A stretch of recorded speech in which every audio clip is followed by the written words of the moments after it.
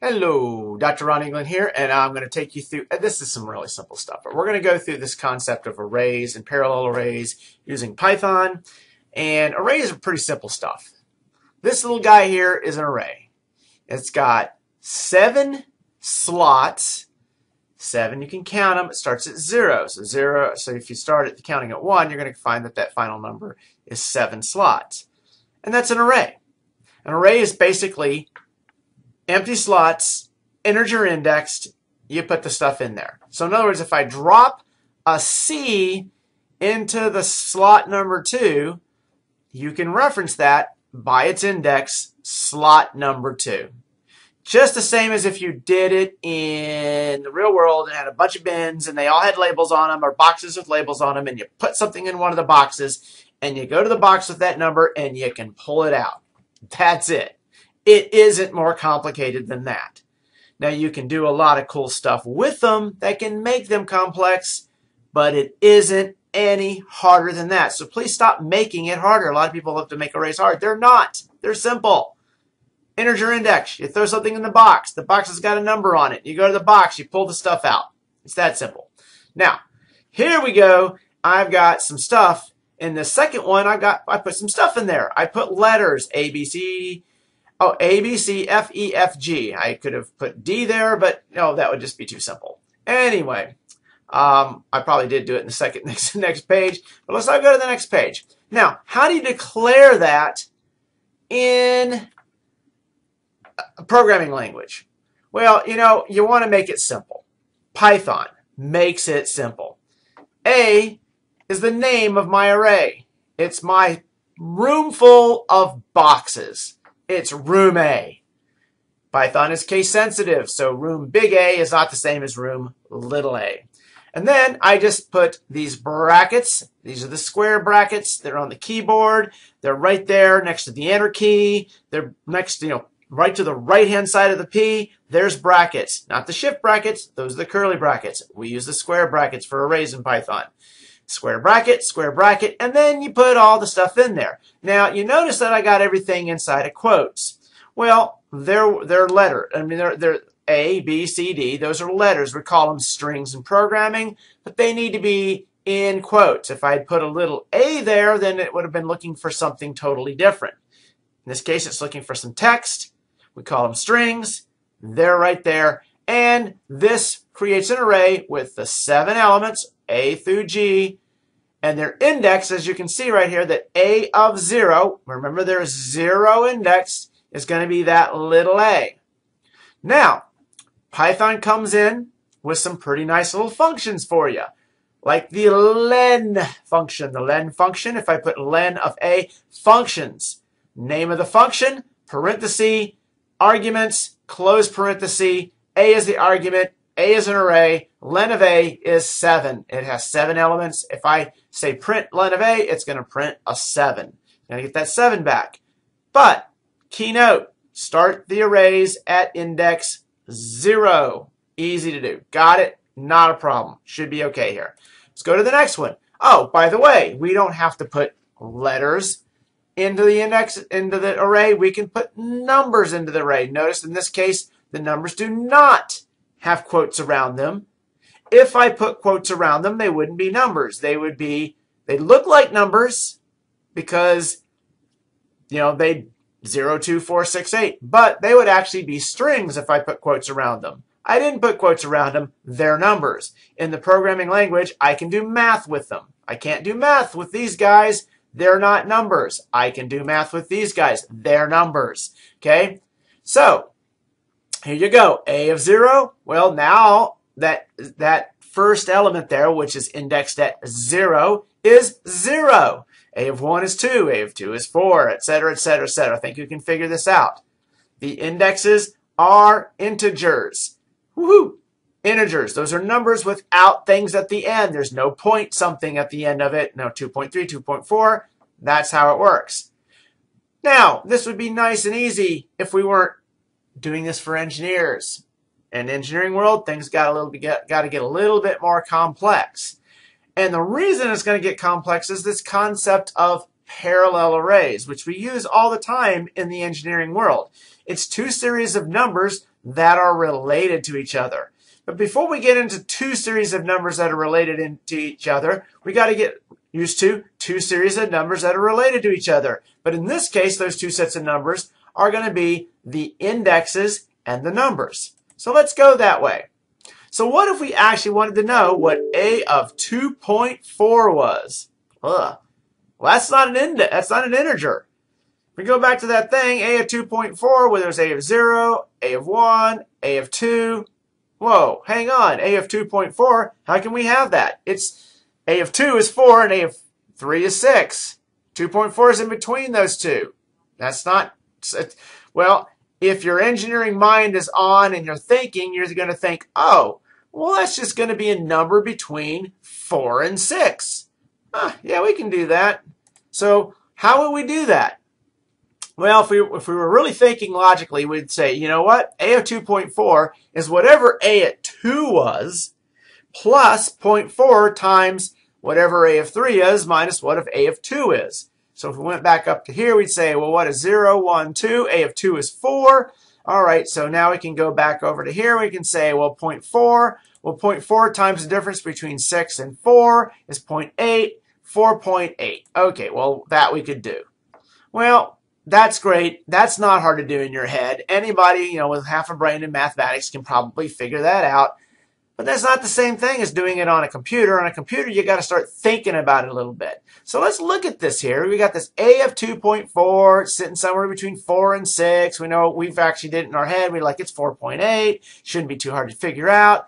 It's the, we even have an equation we can use. It's a of 2 plus 0.4 times a of 3 minus a of 2. We can do all that. But in a computer program, well, we said it was a of 2 plus the difference of a of 3 minus 2 times the 0.4 part. Well, beautifully thing about the computer programming is that you've usually got functions built in, not that you've got to write, but built in to find those numbers, such as the int function. The int function, well, guess what? It returns the int portion. So that a of 2 would just be the integer portion of 2.4. Well, what about the 0.4 portion? Well, that's not too hard either. It's 2.4 modulus 1, which is the 0.4. It removes the integer point. Okay, anybody who's done engineering mathematics should probably get an idea of what the modulus operator is, but it can actually get that 0.4 piece. Well, now we've got everything we need to do the math. Well, in Python, we've got another one, the div mod. And Python's kind of unique in that it can actually return more than one number from a function. It returns both the 2 and the 0.4. Now, a little bit tricky here in that the div mod returns the 2 portion as a float, not as an integer, where the int function returns the 2 as an integer, not a float. And a float does have decimal places, but it returns it as a 2. Then I can always convert that 2 into the integer portion of the 2 if I wanted to. I would just round it to 2. Okay? Because it's already 2. So if you wanted to do the math, and I'm not going to do the math, okay? Students are going to figure this out and write their computer programs to do their stuff. I'm just giving them a head start here. But this isn't too terribly hard to do. Great. Not a problem. Oh, wait. What if we wanted to go the other way? What if instead of being given the index and figuring out what was in that slot, we were given the number that was in the slot, and we needed to get back to the index. All right, well, I'm going to go over here, and I'm going to look at some real code. Oh, wait, let's make it so that you can see this real code. Okay, here it is. I could blow it up, but I'll blow it up in my post-production stuff. Okay, here I've got an A, and it's filled with a bunch of numbers. What can I do? Well, what I could do, as long as these numbers are all increasing, if I was given one of the numbers, I could go, well, for example, in this case, I got a 0.5. I could go, well, is it A of 0? Okay, the number that's 0.5 needs to match up with the numbers up here. So A of 0 is 0. It's bigger than that. A of 0.4 is 0.4. And that's A of 1 is 0.4. 0.5 is bigger than that. So let's go, oh, wait. Now, the next one of A of in this case, a of 2 is 0.6. It's bigger than that, so it's between a of 1 and a of 2. Well, you kind of might have seen what I was doing there. That's called an algorithm. That's a process that you got to follow to get an answer. That's kind of one of those things it's not unique to computer programming, but it is part of computer programming, figuring out a way to get to where you want to be by actually doing a set of steps.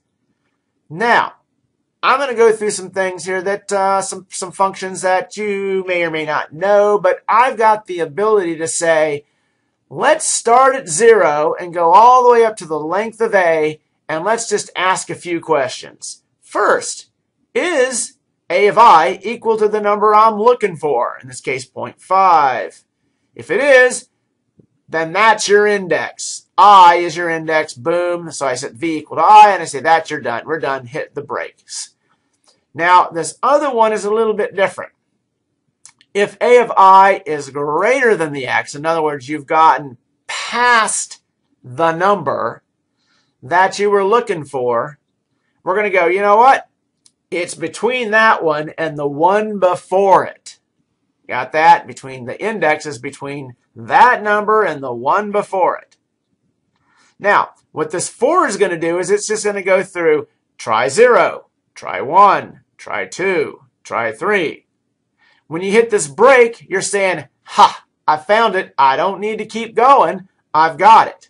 So now, here we go. We got a little bit of an interpolation thing going on here. V is equal to, okay, I minus 1. That would be the index before it, plus x minus a of I minus 1 over a of I minus a of I minus 1. What is that? Well, it's the number minus the one before it, then the two indexes subtracted from each other. In other words, it's how far along you are between those two numbers. All right, well, let's just do this. Let's go booyah. Let's run it. I'm going to have to move this over here so you can see it. There's your booyah. Well, great. Now I just made it too big so that you can't see it anymore. Okay, now we're over here. Well, you know what? I can probably zoom in on this. And if you look down here, it said, look, index of x at 0.5 is 1.5. All right, let's go back over and see if that even makes any sense to us. Okay, x of 0.5 is 1.5. Well, if you look at this, that's index 0. That's index 1. 0.5 is between 1 and 2. It's halfway between 1.2 and 2. That would be 1.5. I checked it. Now, is this going to work for every scenario? Absolutely not, because I'm not solving for every scenario. I've got students who are going to be doing this for homework, and they got to do some other stuff, and I don't want to give the pie away. They've got to do some work. Oh, by the way, here's some examples of that A, B, the modulus, and the div mod. Great. All right, so let's go back to my lecture slides here. They're going to be big. And let's talk a little bit about this. So you saw some code right there that let you, okay, wait. We figured out how to take an index that wasn't an integer and find the value. We figured out how to take the value and find the integer. Well, now we can solve parallel arrays. Am I going to do it? Absolutely not. But you got everything you need. You know, I gave you all the pieces here. Here's an array. It's not an integer index. It's got integers in it, but it's not, 0, 1, 2, 3. Here's another array. Now, let's suppose you're looking at the first array, and you're looking at the number, let's say, 9. Well, the 9 is between the 7 and the 11.